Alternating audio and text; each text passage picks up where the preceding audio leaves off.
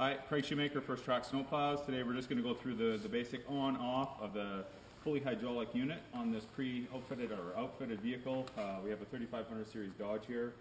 Already has the mount and wiring kit installed.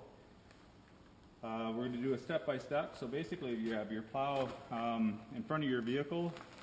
If you maneuver it in a way that you get those crossbar lined up with your lower A-frame bar, and if you just push down on the blade, you can rotate that front frame up and slide it on the vehicle. So once that's on, these clips, a T-shaped clip, the form tab and cable go underneath your crossbar of the front frame and drop onto the mushroom-shaped piece or the T-shaped piece on the crossbar. If you have problems or if it seems tight going on the bottom of the crossbar, two things. Either push your front frame, just lift it like that. What it does is rotate up against the bottom crossbar, allowing more space underneath to drop that clip on.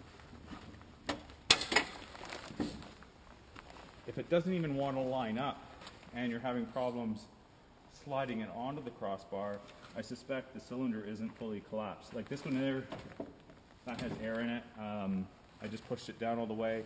Very important when you're taking it off the vehicle to collapse that before you unplug everything. I'll go through that a little bit when we're taking it off.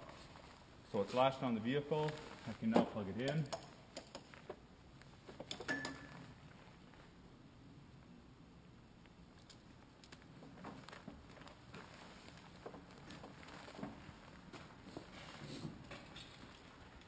Handheld control. Now the molded plug is a little bit finicky.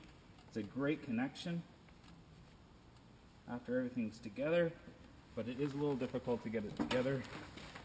So now with the control, what I normally do is simply just run it up underneath my windshield wiper, around my mirror, and then through the vehicle, and through the window I mean. You do have the option. This does come apart, and you can drill approximately a 5/8 hole through your firewall, or find a rubber grommet that you can remove and fish the wire through to hard wire it. I always take it in and off, on and off. That way it's not rotting along, and I don't ever have an issue actually with damage. The other plug is a little bit more robust, as you saw, so there's hardly ever issue with that. To speak on that a little bit. Now on the control, it has a float mode.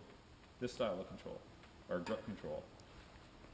In the down position, the blade will float on the ground. That's the only position that you can actually angle the blade left and right. The middle position powers off, and that's very important for storing it.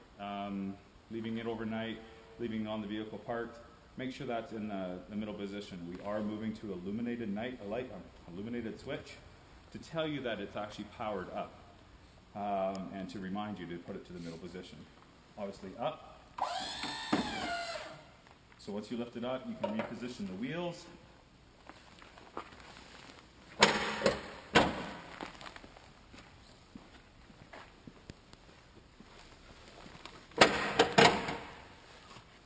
And you're ready to push snow. Again, this would be in through my vehicle. And down position, left and right in the vehicle. Plow finished. So obviously I'm coming back into the garage shop storage area. Lift the plow slightly again. Lower the wheels in the position.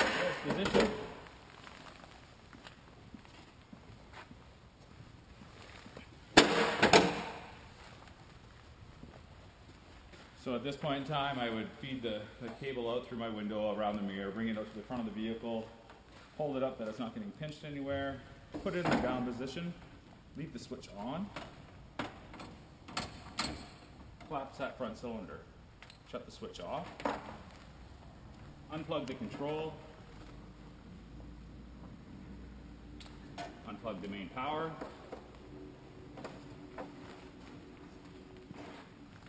put my control away, obviously not there, but in the vehicle, proceed to unclip. So again, you might have to push back at the front frame to get the clips off. But what I did there, by relieving the pressure, there's no linkage, there's no pressure on the linkage, so this front frame will float. and those clips come off very easily. Pull it away from the vehicle, and your plow's off. So it's basically on. As long as you can maneuver that towards the front of the vehicle, step on the front of the plow, or push it onto the plow. It'll rotate that front frame up by just pushing your other foot on the floor. You may have to just nudge it on, drop those clips on, plug in the control, you're plowing. It's very important, again, the control, if you're leaving it plugged in at night on the vehicle, make sure that control is off. We had a couple of issues that they've drained the battery. Do apologize for that. It was actually an overlook on my part, not catching a light on the switch to notify the customers that it was on.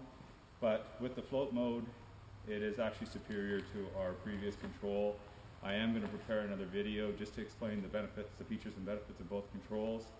And yeah, I hope this answered any questions, concerns about the product. It is an easy on-off product, and that is the concept. Thanks again, and it's Craig Shoemaker, FRISTTRAX Snowplows.